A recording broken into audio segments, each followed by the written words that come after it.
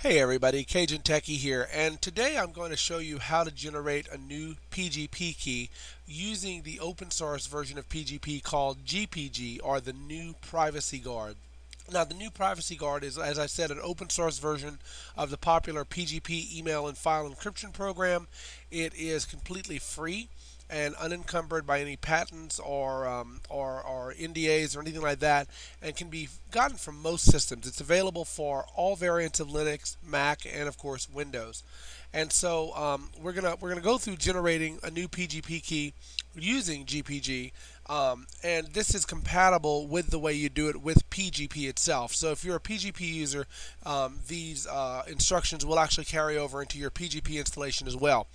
I should also say that we're going to be using Fedora 18 Linux to do this tutorial. However, because GPG is kind of a cross-platform piece of software, this will work on Windows, it'll work on Mac, it'll work on any variant of Linux, and so whatever operating system you're using, you should be able to follow these instructions and get it running. So the first thing we're going to do is we're going to start the terminal. Now in Windows, the terminal is called the command line, and it's available under accessories.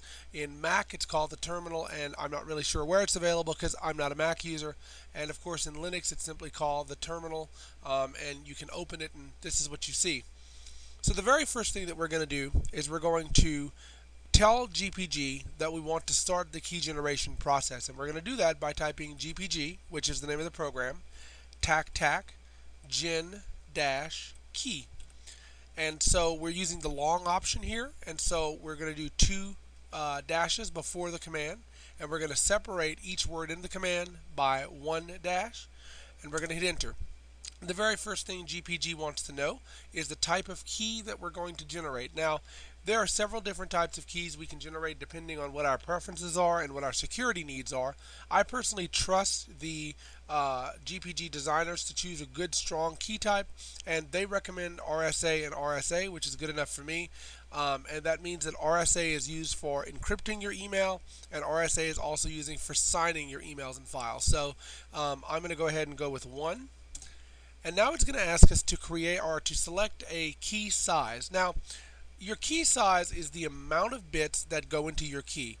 The default, you can create a key from 1024 bits all the way up to 4096 bits.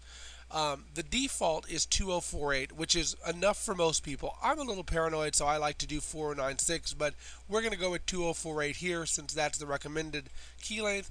I would tell you, do not do anything below 2048. It is not recommended, and it's widely believed that with computer technology progressing as it is, 1024-bit keys will fall sometimes within the fairly near future. That may be 5-10 years from now, but it still will fall. So we're going to go ahead and go with 2048 to generate this key. And the next thing we need to do is select when our key will expire. Now we can make our key expire in a number of days, a number of weeks, a number of months, a number of years, or our key can live in perpetuity. The reason you want to expire keys is because the way the computer technology is progressing, a strong key today may not be a strong key in 3 or 5 years, and you may want to retire that key and generate a new key that's stronger for your use. And so this allows you basically to kind of guesstimate. It's like, okay, within the next 3 years, I think that my key might be in danger of falling, so I'm going to have it retire in 3 years. I usually do 3 to 5 years. Letting it live in perpetuity isn't really that big of a deal, but it does give you a little bit of a headache to retire keys. So I would always put a limit on how long your key lives, and you can extend that limit later on. So I'm going to go ahead and make this key live for 3 years, which is going to be 3Y. And it's going to tell me that this is when that key will expire. It's going to expire on Friday the 3rd of June 2016 at 3:13 p.m. and it asks me if that's okay. I say yes. Now it's going to ask for some personal information. We have to put in our name, and this name can be totally fake, whatever you happen to use. We have to put in the email address associated with the key. Again, this can be fake. As long as you get email somewhere and you have possession of the private key, you can decrypt the email. However, I usually recommend that you actually do use your real email address. In this case, I'm going to use my Hushmail address, and I do not recommend that you use Hushmail unless you use PGP.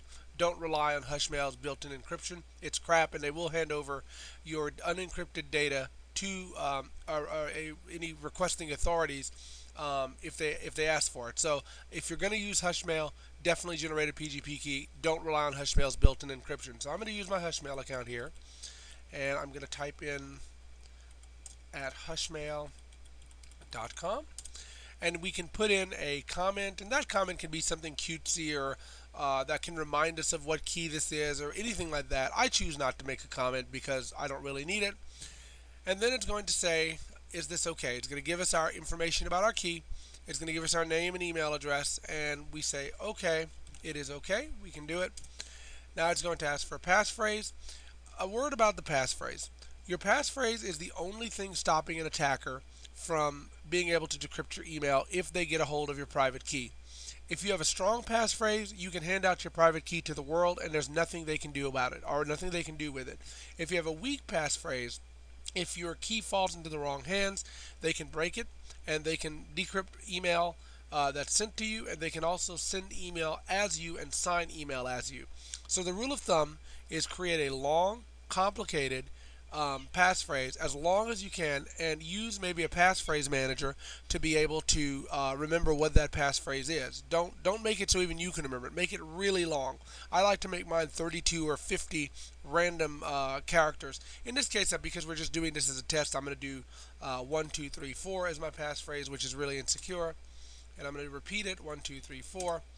And now it's going to try to gain entropy. Entropy is the amount of randomness that goes into your key, and you can help your operating system gain entropy by opening programs, using the disk, typing on the keyboard, doing anything that basically makes the computer compute and do things. So in this case, we're going to I'm going to pause here, and I'm going to skip until the entropy collection is complete, and then I'll come back with the video, because this can take a while and there's no point in you having to watch it do this. So we're going to pause and then we'll come right back. Alright, we're back, and as you can see, the key has been successfully generated. It took a little while to generate the entropy that we needed, but once we got that done, everything's good to go. Here you can see this is the key ID, and the key has been marked as ultimately trusted. And trust is basically a concept in PGP that goes with how sure you are that the key is owned by who it says it's owned by. And of course, in our case, since we generated the key, we know it's owned by us, and so we can trust it ultimately. We can also see that the public and private key were created and signed, because of course we sign our own key always, in addition to whoever else signs the key. And key signature will be, our signing keys will be discussed in another video whenever we go into the more esoteric details and the more user oriented details of PGP. But for now, just know that your key is always signed whenever you create it. You can see here some just information about it. I'm not going to go into really what that information is, since it's pretty much above this video's goal. But you can see we created a 24/8-bit signing key, and of course a 24/8-bit encryption key for cypherpunk at Hushmail. And that's all the information. Now let's go ahead and just check to make sure that that key was generated. Even though we're being told all of this stuff, let's go ahead and use the list keys function to actually list the key and make sure that it was generated. We do that by typing GPG tac list keys, and then the email address that we wanted verified that the key was created for. So in our case, we're going to do Hushmail, cypherpunk at hushmail.com. And as you can see, it tells us a little bit about our key, and there it is there. We can see that there is a encryption subkey, signing key, our name, the trust, and the email address, as well as the expiration date for each of the keys. And so we know now that the key has been properly generated. And that's all there is to it. That's all there is to actually creating a new PGP key. Now you're ready to begin exchanging encrypted emails and encrypting your files, which we're going to go into both of those in subsequent videos over the next couple of days. Right now, just sit back and enjoy the fact that you now have your very own PGP key.